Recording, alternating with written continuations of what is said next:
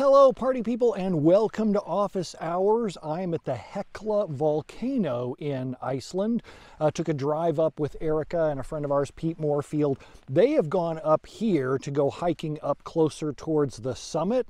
But I wanted to stop here. There's only so far I can drive up that trail before things start to get a little sketchy.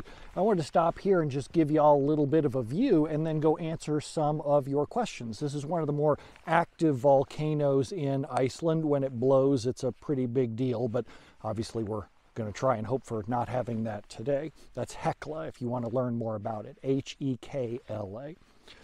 So what do we got here? First up is Mehdi. Mehdi asks, "Hi Brent, how do I find the progress of a long executing transaction like a delete statement, an update statement, a rebuild index operation before deciding whether or not to kill the transaction?" Unfortunately, it's extremely hard to do this.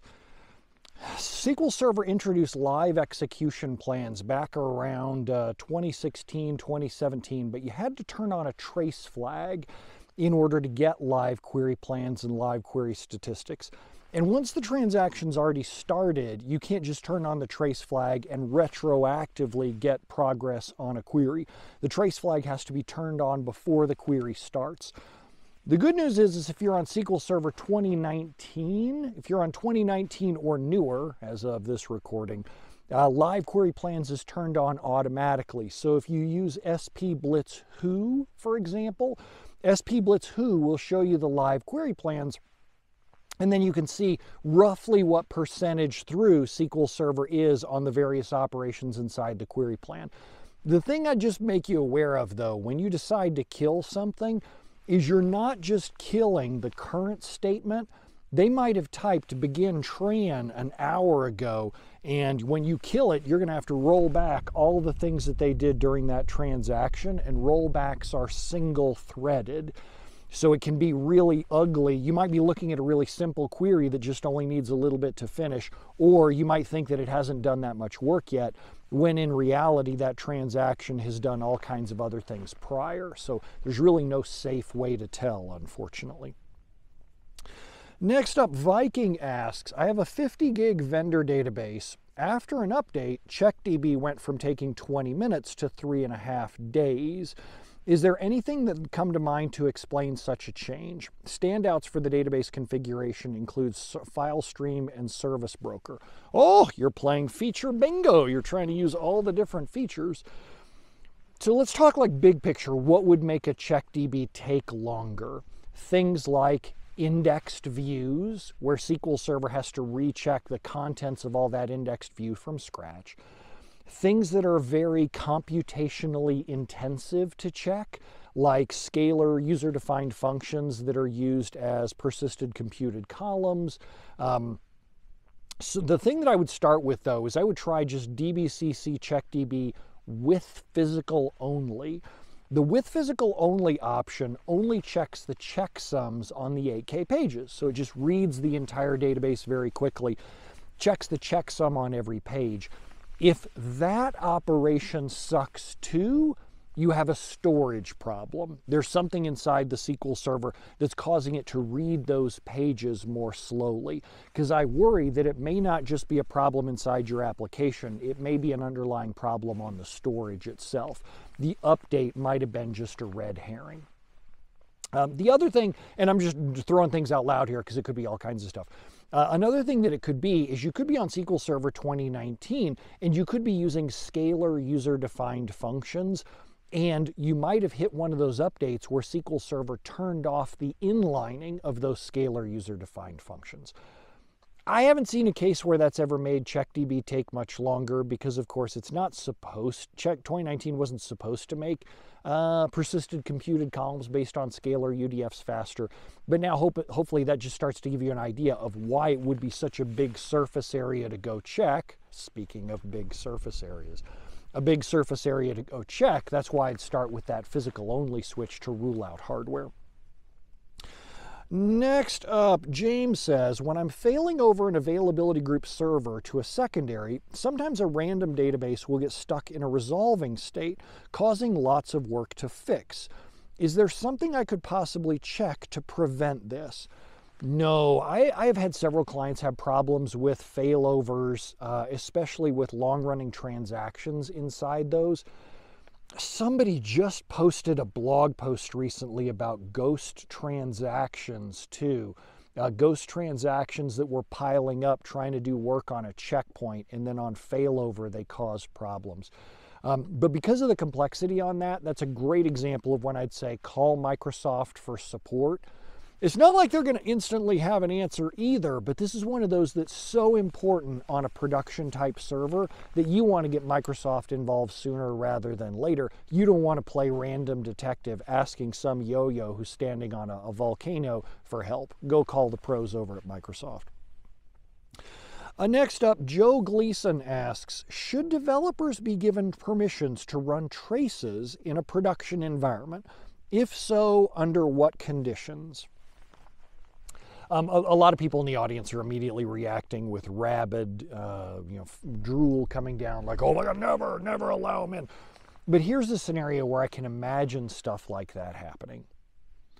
You have a really tiny team, think like 2, 3, 4 developers. You don't have a full-time production DBA. The data that's inside the database isn't personally identifiable or sensitive. Maybe it's stuff that it wouldn't really matter if people see it. And the server's under relatively low load and we're trying to investigate something. I've seen a lot of cases like that where there's a really small staff size and the database isn't all that critical and people just want to get across the finish line faster for troubleshooting. That's the kind of scenario where I can imagine it. However, on the flip side of that, if there is a production mission critical aspect to the database where we can't stand to slow down transactions, I get really nervous doing tracing because if someone runs a profiler trace on a query, you slow down your query, which then slows down other queries, which can cause blocking pileups in the server. So I would just ask what the problem is that we're trying to solve and if there's a more efficient way of solving that problem. Next up, we have Stanislav. Stanislav asks, I have a data warehouse SQL server. It's got 700 gigs of RAM and 10 CPUs with 2 NUMA nodes. Max DOP was 2 now, and it was 4 before. I just get the feeling I'm getting random buzzwords. Now more than before, locking wait types occurred, and it's killing me. Am I able to reduce blocking by myself as a database beginner or only in cooperation with developers in order to optimize the code? Okay, so let's kind of zoom back a little and let's ask the question, how do I reduce blocking? There are 3 ways that you can reduce blocking. 1, you can tune the indexes, have as few indexes as possible in order to support your workloads, not so many indexes that SQL Server has to grab locks across all of them as you're doing inserts, updates, and deletes.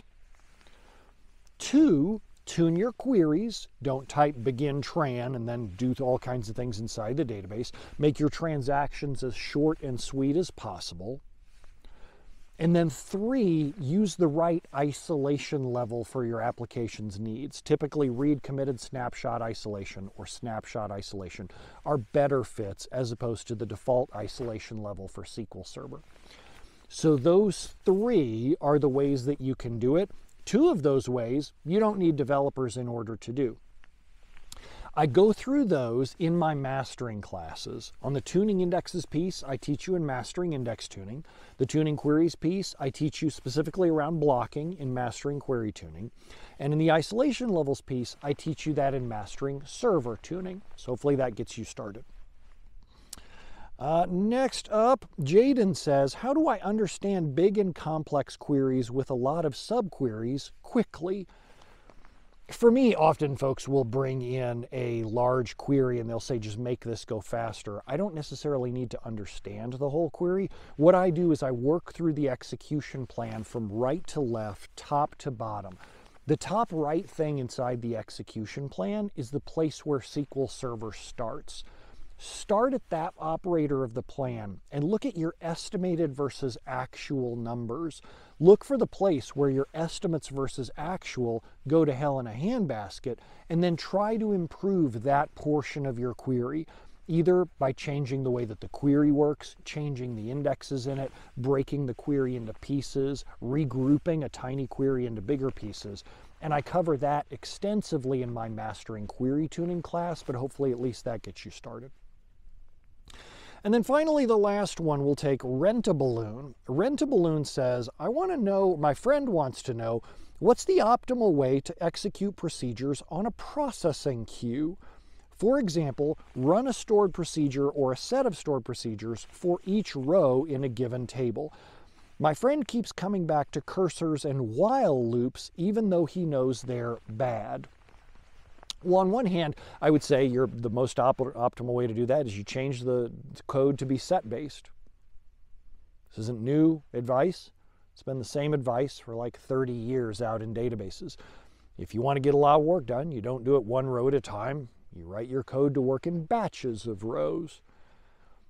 But if you do have to only work one row at a time, what you want to do is multi-thread that work. You want to have lots of apps that can all grab, or lots of app servers that can all grab a row, do the necessary work, and then move on to the next row. Think about parallelizing that work. Cursors and while loops are painfully slow because they're single-threaded, working through one row at a time.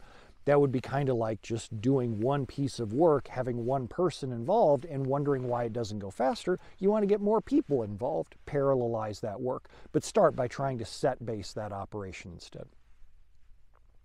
Well, all right, my friends are coming down now from the peak over at Hekla. You can see them coming down the trail now.